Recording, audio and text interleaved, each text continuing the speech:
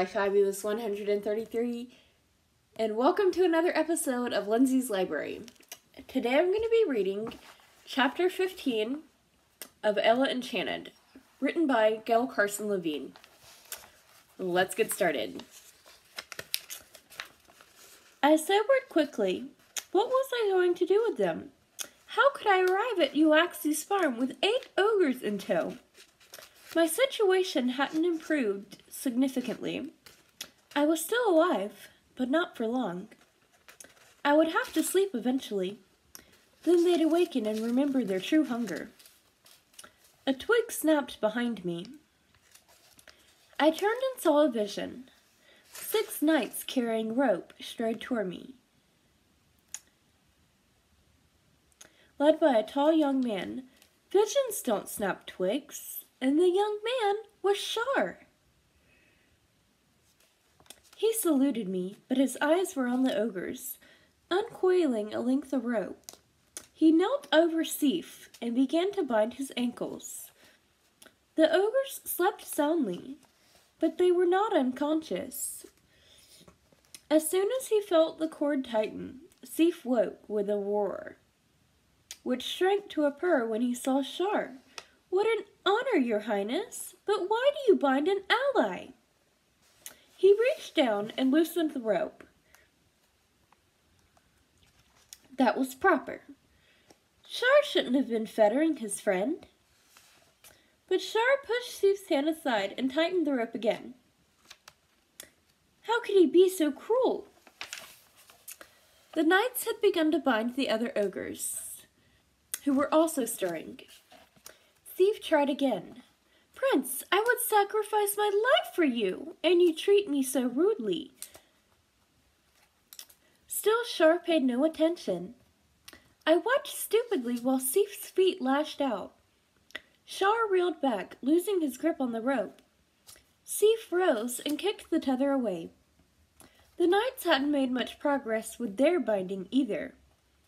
Everywhere they were doing battle. An ogre knelt over one fallen knight, about to sink his teeth into his shoulder. The knight twisted away, gaining a few seconds, but the ogre was turning toward him. Shar regained his feet and drew his sword. He and Sif faced each other warily. Shar spoke to me, his voice oddly loud. "Can you tame them again, Ella? If not, run and save yourself." The question cleared my wits. Sif, Niche, ogre friends, I called in ogrese. Why do you wish to destroy your benefactors? They have food for you, but they cannot give it to you until you do what they want. The ogres stopped clawing and biting and pounding and lunging and kicking, and looked at me trustfully. "Would you like to know what the food is?" I asked. "Please," Sif said. "The treat they have for you is a dozen baby giants, only 6 months old." They all smiled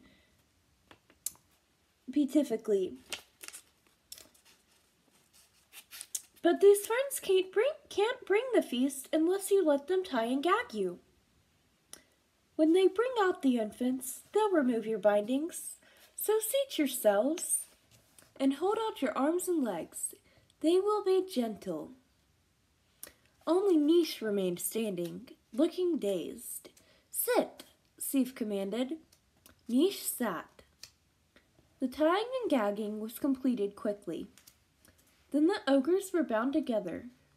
Treatment they endured cheerfully. "Ella." Shar swept a deep bow. He'd grown taller. "How did you tame the ogres?" His voice was too loud again. "I'm skilled at tongues, and I can't hear you." "Oh, I forgot." He extracted something from his ears. Beeswax.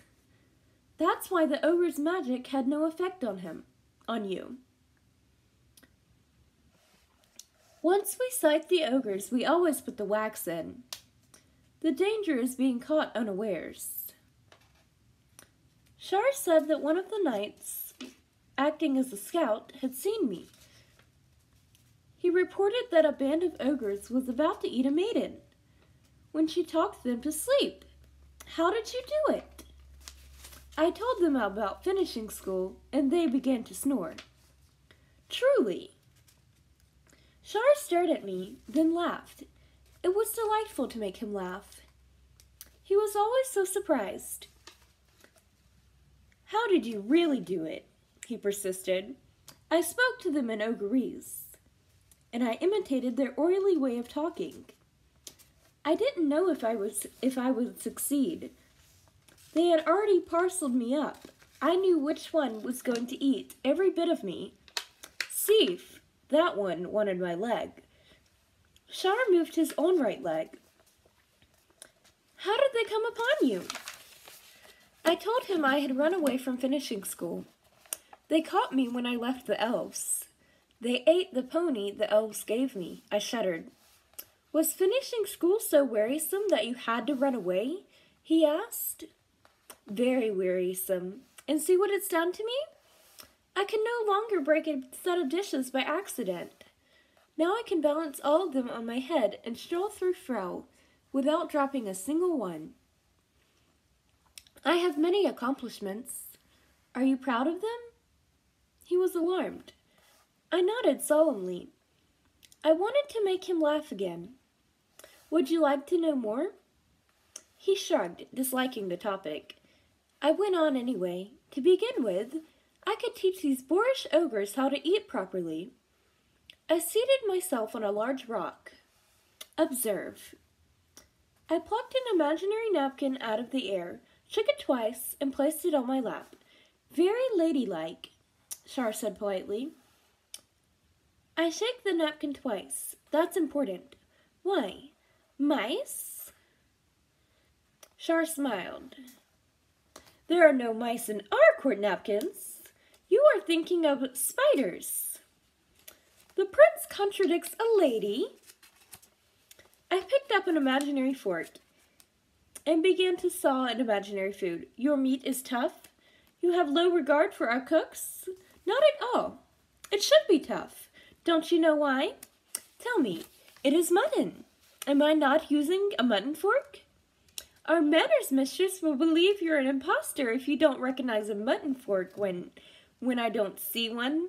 He was laughing. It could only be a mutton fork. How so? See how my fingers are bunched together at the top of the stem? I reached up and caught Shar's hand. It was square and large. I extended my index finger. My finger is the fork, and you grasp it so. I arranged his fingers around mine. His grip was firm. That's the only correct way to hold a mutton fork. A trout fork is managed differently. I turned his hand over to demonstrate. Angry red welts ran across his palm. The rope burned you. He pulled his hand away. It's nothing. One of the knights is a healer. What else did your manners mistress teach you? I wanted to examine the burn more closely, but I continued. Manners mistress knew your father's opinion about everything.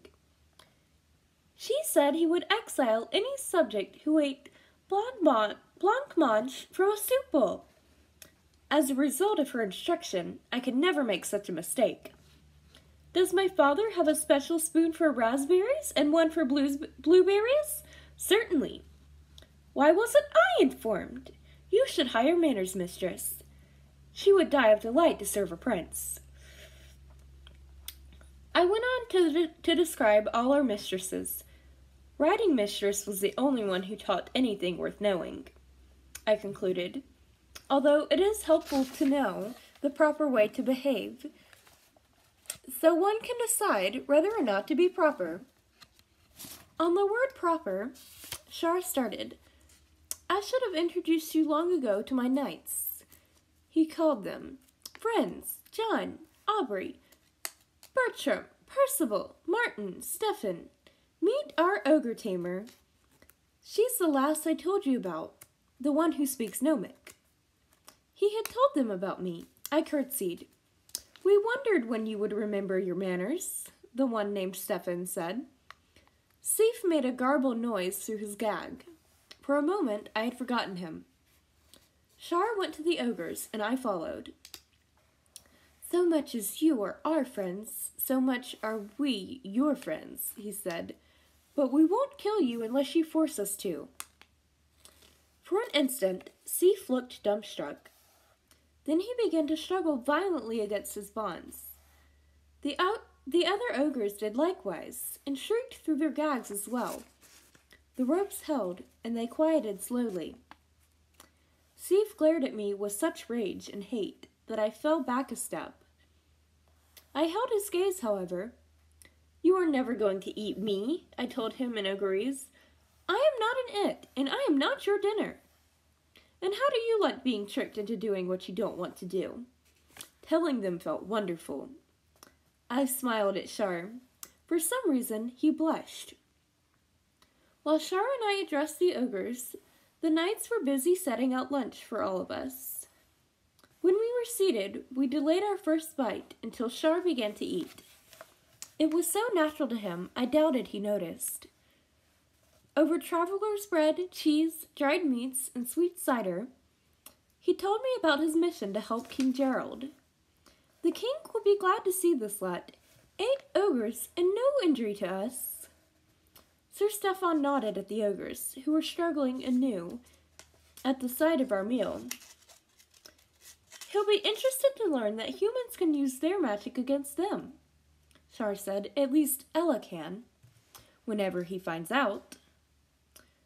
Sir Bertram frowned. How will we convey them to King Gerald? No need for your melancholy, Sir Bert, Sir John said, with his maid's help. We just caught 8 ogres. 6 knights never did that before. We'll think of something, Shar said. They'll have to be fed. Sir Bertram reached for the bread. And you're the best hunter we have, Sir Bert, Shar said, and the knight's expression lightened. Ogres can move quickly, Sir Martin said. It shouldn't take too long to reach the king. I've been told they can outrun a horse, Sir Stefan added. A centaur, too. Even a hart. While Shar and the knights discussed ogre transport, I thought about the wedding, and despaired of getting there in time. It was 3 days from now, and I was even farther from the giants than I had been when the ogres had captured me. If I walked, I would arrive weeks late. And then I remembered Nisha's order not to run away. I could not leave anyway. Sir Bertram's gloomy voice penetrated my thoughts. We'll have to drag them. And how can we do that? The young lady can tell them to go wherever we say, Sir Aubrey said. She can come with us and keep them biddable. Let the prince tell us what to do, Sir Stefan said. He knows. Shar spoke confidently. You, Stefan, will escort the Lady Ella to her destination, wherever that is. Martin and Percival will ride to my father for assistance. Sir Bert, Aubrey, John, and I shall take turns hunting and guarding the ogres. We'll put the wax back in our ears when we are within earshot of them, in case their gags slip. I'd rather stay with you, lad, Sir Martin said. You and Percival are our best scouts. We'll depend on you to get through quickly. Sir Martin nodded. The maiden will be safe with me, Sir Stefan vowed.